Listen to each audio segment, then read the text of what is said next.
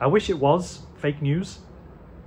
And this is like my 5th take with this video, because I have a lot of unscripted but collected thoughts to share about Gregory Rivers. I dare not pronounce his Hong Kong Cantonese name because I'll only muck it up. I can only type it, I can't say it properly. I'm obviously saddened and a bit upset and a little bit annoyed by the news of his suicide, and that's only because there is this repeating pattern of famous Hong Kong people who decide to go out on their terms, and it leaves a lot of us sort of scratching our head as to, well, why did they do that? Why would they want to do that? Where is the people that surround them in their lives that could probably discuss with them to not do that, or just give them hope? The thoughts of Leslie Cheung is still in the people of Hong Kong's minds, or the minds of Hong Kong people, sorry. And don't forget Anthony Bourdain, who was in Hong Kong and then he left as well. And now you've got Gregory Rivers, and he obviously lived in Hong Kong on a much deeper level than I ever will do. But while I've lived here, there is a duality that exists here on various levels, and I want to explain some of that nuance or that duality. And one of them is that as a Westerner, I can live here and I don't need to learn the language. That's something that Gregory didn't want to do, and he went full on with Cantonese. And I remember speaking to his wife, and she said he speaks Cantonese better than me, which is kind of, well, it's a nice thing to say anyway, to a complete stranger, because I met her, I think I met her with Gregory, or she made that comment the second time I met Gregory. And if you've done your Google searches on YouTube, you'd know that I've met him quite a few times and had him on this very YouTube channel, which I'll go into a little bit later, but I want to talk about this duality first. And so he lived and breathed Hong Kong to its fullest extent, whereas I've been here for 12 years now, and I barely know 100 words in Cantonese, and those that I do know, I'm going to butcher because I can't get the tones right, and it's a very slow process. But it does say something about his level of enthusiasm for this city. But don't get me wrong, I love this city as well. I'm just would make excuses as to why I can't speak Cantonese on any level. Okay, but I was thinking about it on my way back today, where I live in this world where all day at work, nobody has said anything to me about Gregory Rivers passing, and nobody on the street, and I haven't seen any news articles or TV spots, because I don't have a TV and I don't consume the media here in this city. And it's so easy to just forget that he was here, and it's so easy to remember how easy it is to be here, and it's just super unfortunate that he's done this.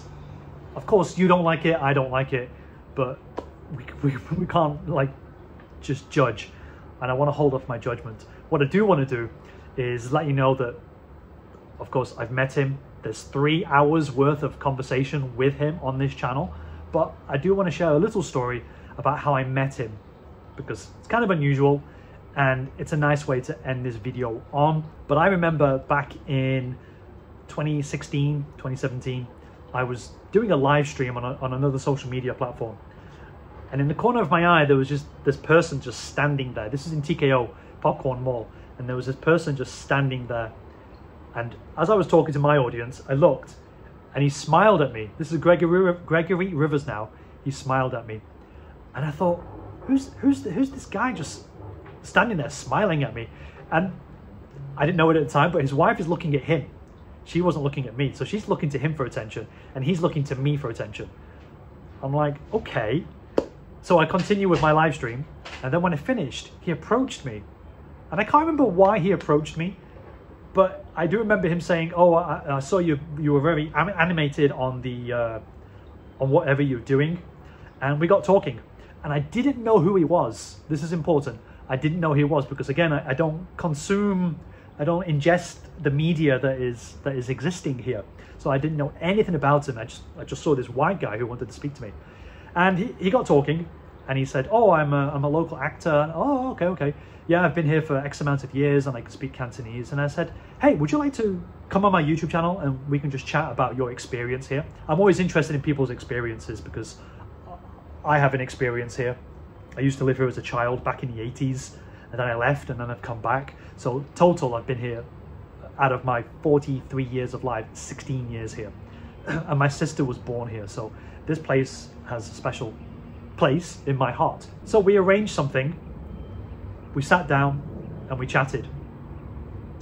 And I wasn't starstruck. And if I had known who he was, I might have panicked a bit, got the settings wrong on the camera, and sort of fumbled my conversation. But I just got talking to him like any other Guilo in Hong Kong, as Guilos do.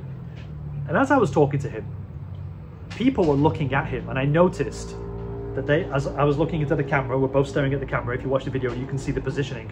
There's people going past, and I'm eyeballing them, and I'm thinking, why are they doing this? And then later I find out like who he is, and I go on the internet, as you've probably done now, to look for things about him. I was like, oh my God, this guy has been in all these dramas and he's done all this and he speaks fluent Cantonese. This is amazing. Oh my God. So of course I tried to make it a regular thing every year or once every 2 years, try and meet up with Gregory and just chat with him and get to know the news about Hong Kong through him, because he's got this unique, or he had this unique perspective, because he is a man of 2 countries, coming from Australia, and then he's lived and breathed Hong Kong to such a degree that other Hong Kong people say he is a Hong Konger. So I just wanted to share that story. It's a tiny story. I've known him in real life for probably about 6 or 7 hours, and he trusted me enough to let me text him sometimes and just chat on the down low about things. And I wanted to do something this year actually with him. So that's really unfortunate. I wanted to catch up on his career and other things in his life, and now we can't. So yeah, that's really sad. Like I say, there's a duality here, and I'm thinking about the Hong Kong people who I don't know and I can't get to know in the same degree that he would have done, because he just lifted that language up and just puts it inside him, you know? But I think about the people who are going to be upset again when the tragedy of Leslie Cheung is still in people's hearts, and now their hearts are going to be filled up with more compassion towards this man. So yeah, I just wanted to share those thoughts that I had, and I'm losing my vocabulary because the weight of this is coming down as the more I speak about it, and I'm talking about these people here who are in plenty of unfortunate circumstances, let's just say in these last 4 or 5 years, give or take your opinions on the unfortunate nature of having to live here and deal with the circumstances in this city. And I don't think the people here, obviously no one wanted it, but I don't think they wanted it. And if Gregory's relatives, they certainly didn't want it either. But to end it on a positive note, I will always remember his eyes, the intensity of his eyes, like a dog ready to play with a ball. And I'm the ball, obviously, in that metaphor. And yeah, I'll just always remember the intensity and the passion of somebody who really ingratiated himself with the Hong Kong people.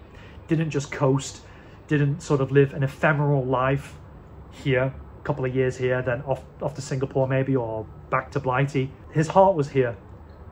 And when I mean his heart was here, there were things that we spoke about privately in conversation that I can't share even after his passing, but you don't understand how much he wanted to do for Hong Kong people during certain times, and he couldn't, and it hurt him that he couldn't do anything about it. That's all I can say, but I wanted to add that, and I couldn't remember it as I was speaking before. And the Hong Kong people's hearts, I can't continue. I'm just really sad, and just thank you for listening to story. I'm actually going to watch some of those videos. Some of my friends have said, oh, I'm watching your old videos again, because there aren't many actual long videos in English, importantly, of him on YouTube. So yeah, they just hold an extra special bit of value now, don't they, for anybody who wants to learn about the man who set an example with wanting to immerse himself in life until he didn't want to. Okay, thank you.